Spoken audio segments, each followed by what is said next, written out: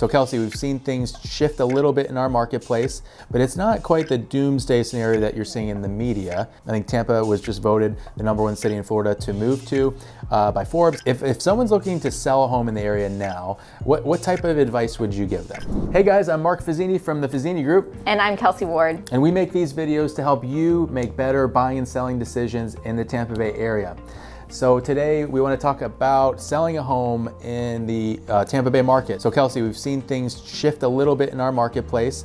There's more listings on the market. You know, homes are taking a little bit longer to sell, but it's not quite the doomsday scenario that you're seeing in the media. Things are still selling. We still have a lot of people moving to the area. I think Tampa was just voted the #1 city in Florida to move to by Forbes. It has been voted that for many years, so we're still getting a lot of calls, people moving here. There's still demand. It's just getting a little bit more like we saw the market back in 2018, 2019, before we had that craze of, after COVID. So if someone's looking to sell a home in the area now, what type of advice would you give them? Yeah, so the first thing I always recommend is to reach out to an agent who can help you through the entire process. And we're gonna start by taking a market analysis of your home and really getting a feel for the pricing. And in years past, like you mentioned, when the market was so crazy, a lot of people were shooting for the stars and they wanted to get the absolute most that they could for their home. Now the market's shifted a little bit. I work with a lot of buyers as well, and affordability is at top of mind. So we wanna keep that in mind when we come to market with pricing. So I would say that's probably like the #1 most important thing is to price appropriately. Yeah, sure. Absolutely.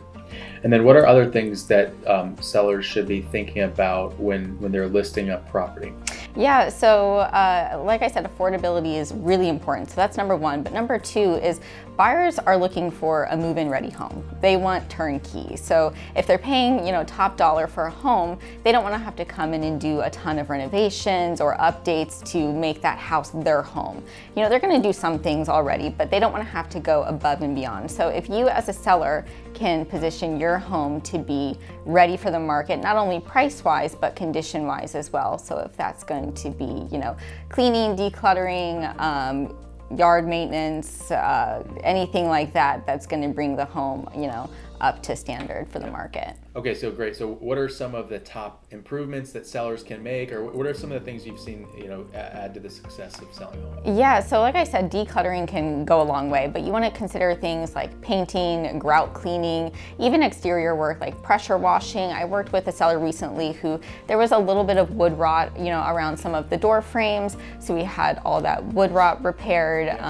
You don't want to run into any surprises as a seller, and definitely you don't want that for your buyer as well. You want the transaction to go as smooth as possible. So if there's any things that you can repair, for example, like I said, that wood rot, there was some stucco work that we had repaired, just so you know that you're not walking into any problems, through the transaction. Okay, now a hot topic right now is with the NAR commission lawsuits and sellers out there, and there's been some changes, right? So I have a lot of sellers that talk to me and they say, well, hey, I heard I don't have to pay a buyer's agent a commission anymore. Is that true, or what does that look like?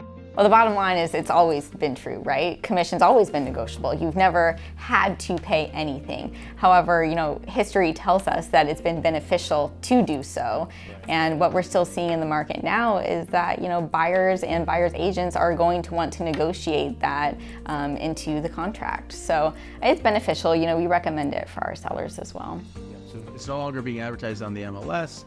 But I think the majority of the buyers out there, or buyers agents, are trying to add the commission into the contract. Right. And, I think at the end of the day, if the buyer is going to have to pay their agent to compensate them, they're going to probably be willing to pay less on the house purchase. Yes. So it sort of nets out in the end. So right. It could be beneficial to incentivize buyers agents to show the property by offering that commission. Okay. Certain circumstances, if you don't want to do that, it's all negotiable. Correct. Yeah, and like I said, working with buyers and sellers, and I do see affordability being a big issue for buyers. That's a great incentive to bring more people into your home and into your listing and get more people in the door. Now, some people would argue that real estate's a safer investment in those times, and we see that a bit too. There's always that end of the year rush to get things done, like 1031s for taxes. Mm-hmm. So I don't know that it's So right now is not a bad time to list a property ahead of the elections. If the economy was weaker going into next year, you could still get top dollar currently in this environment, but it could be a little bit slower. We might see the economy improve in January, and it would be a better time to list, but nobody has a crystal ball.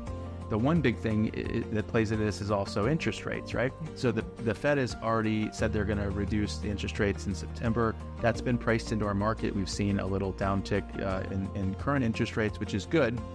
And depending on data that comes out actually in September, we might see interest rates go down even more, which would be great because that would give buyers more affordability and help our sellers get homes sold. But it is a different time right now. I think the bottom line is, depending on your situation, it could be better to wait, or it could be better to list now, but you just have to be a little bit more patient and expect that it could take a little bit longer to sell your property in this current environment. Right, and I think it then goes back to those conditions that we talked about previously. Pricing should be on point.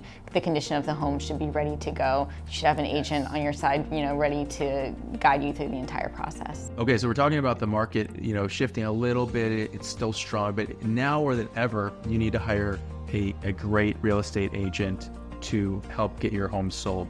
So if someone's out there and they want to know what to look for in a real estate agent that they're hiring to help sell their home, what's some advice you would give them in selecting? Yeah, I would say number one is experience. And our team has been in the area for so many years, and we have so many different agents who specialize in different areas and type of home. So having the experience and resources that you can tap into on a regular basis for any type of buyer or seller need makes all the difference. We also have an expansive marketing budget, so we're able to devote more money and effort to marketing your home in a month than some agents are for an entire year of their business.